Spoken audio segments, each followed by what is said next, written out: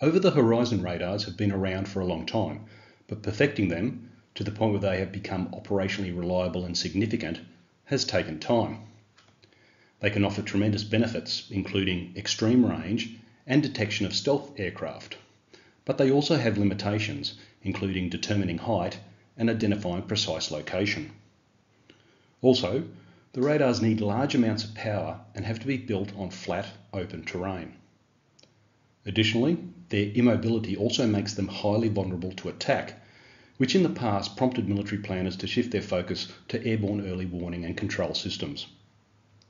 But when operating under good conditions, they offer a capability no other terrestrial system can match. G'day and salutations. Today's briefing, over-the-horizon super radars, extreme range, anti-stealth capable surveillance system. This briefing will primarily cover Australia's Dawn system, but I'll also touch on US, Chinese and Russian systems that operate in the Indo-Pacific. This briefing is unclassified.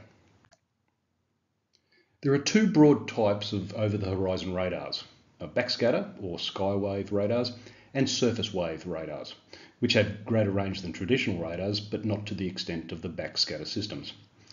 I won't be covering surface wave systems in this briefing. Backscatter radars utilise the ionosphere to achieve long ranges, the ionosphere being that layer of the Earth's atmosphere which contains a high concentration of ions and free electrons and is able to refract radio waves. It lies about 80 to 1,000 kilometres above the Earth's surface and forms the boundary between Earth's lower atmosphere and the vacuum of space. Backscatter radars use skywave or skip propagation, in which a high-frequency radio signal is beamed skywards from a transmitter and refracted down from the ionosphere to illuminate a target. The echo from the target travels back to a separate receiver site, refracted off the ionosphere again, with the data processed into real-time tracking information. To understand over-the-horizon backscatter radars and their anti-stealth capabilities, we need to touch on radar frequencies. Listed here are some common military radar frequency bands, with an example frequency given for each. The high frequency, or HF, part of the spectrum is from 3 to 30 MHz. Backscatter radars will use the best frequency within the HF band, depending on the conditions of the atmosphere and the sunspot cycle. For these reasons, systems using skywaves typically employ real-time monitoring of the reception of backscattered signals to continually adjust the frequency of the transmitted signal.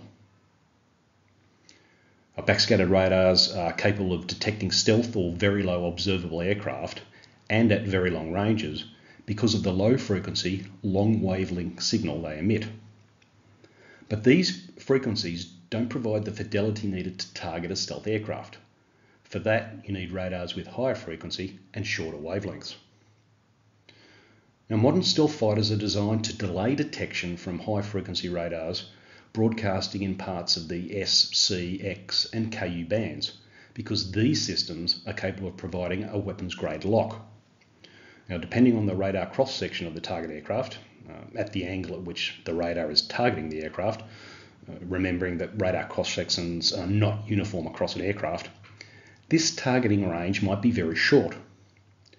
And note, when you read about the radar cross-section of a particular aircraft, the figure given is likely from the most advantageous angle. Australia first started researching over-the-horizon backscatter technology in the 1950s, with the effort becoming a core project in 1970. Then known as Jindalee, development milestones included the first ship detected in 1983 and an aircraft being automatically tracked in 1984. Following 2 years of extensive phase 5 verification activities, Dawn, as it is known today, was declared fully operational in 2014. The Dawn network is operated by a number 1 remote sensor unit, or 1RSU, and comprises a control centre known as the Dawn Coordination Centre, or JCC, at RAF Base Edinburgh in South Australia, and 3 transmit-receive locations: Radar 1 near Longreach in Queensland, Radar 2 near Laverton in Western Australia, and Radar 3 near Alice Springs in the Northern Territory. It not only provides 24-hour military surveillance of the northern and western approaches to Australia, but also serves a civilian purpose in assisting and detecting illegal entry, smuggling and unlicensed fishing. The system currently provides target type, speed, heading and approximate position, but it is not overly accurate. As JORN is reliant on the interaction of signals with the ionosphere, disturbances in the ionosphere adversely affect performance. The most significant factor influencing this is solar changes, including sunrise, sunset, and sunspot activity. The effectiveness of JORN is also reduced by extreme weather, including lightning and rough seas. Additionally, searching for both air and maritime targets at the same time is said to be problematic, and detecting wooden boats is highly unlikely. So JORN currently provides wide area surveillance of Australia's northern and western approaches. Its range is said to be from 1,000 to 3,000 kilometres, but anecdotal evidence suggests a range of at least 4,000 kilometres from the Australian coastline, depending on atmospheric conditions, with some capability apparently as far north as the Korean Peninsula. Now, there are areas of overlap where 2 or even 3 radars can provide coverage. Australia is looking to enhance the JORN system to provide coverage of Australia's eastern approaches.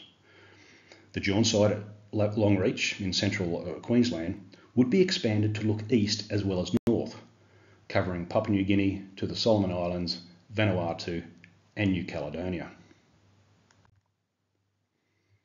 As mentioned, the transmit and receive sites require a large flat area together with significant power requirements. Of course, such a system is immobile and easily targeted. Moving to other countries, the US was one of the pioneers of over-the-horizon radar technology, with the joint US-UK Cobra-MISS system temporarily operational in 1972.